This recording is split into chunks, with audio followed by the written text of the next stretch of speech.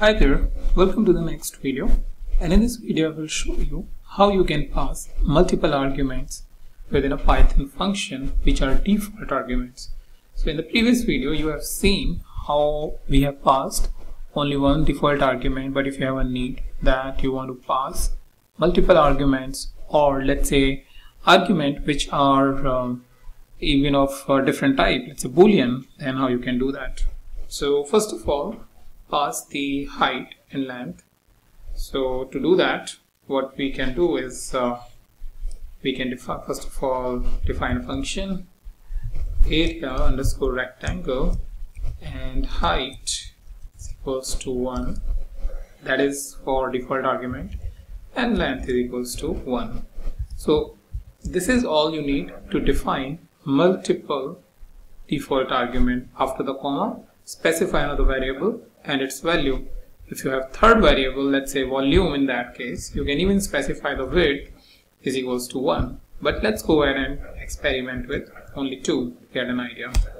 And simply it will be the height multiply with length and print area.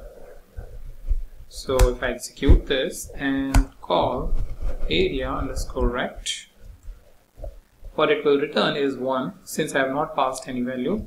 But what if I pass just 10, still it will give me the value.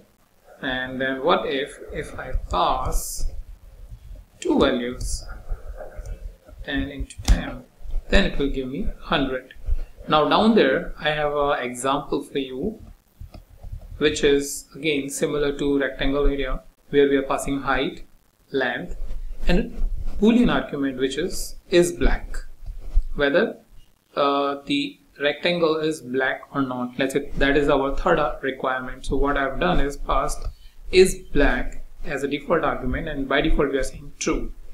Then we are calculating the area, and using the if statement we are saying if it is black, if is black is true. So is a keyword here, true is a keyword here, but is black is your argument which is by default true. So what we are saying that if is black is true, then simply print this is the black rectangle with the area of, and specify the area, and this is otherwise else print this is not a black rectangle and the area is the area.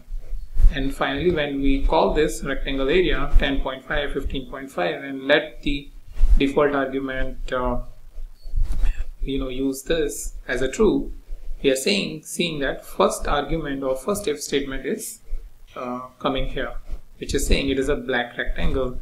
And when we are passing false, you will see that it is saying that this is not a black rectangle and the area is 162.75. So this is how you can pass multiple arguments of multiple different types. Use them in your function, like I have used the if else.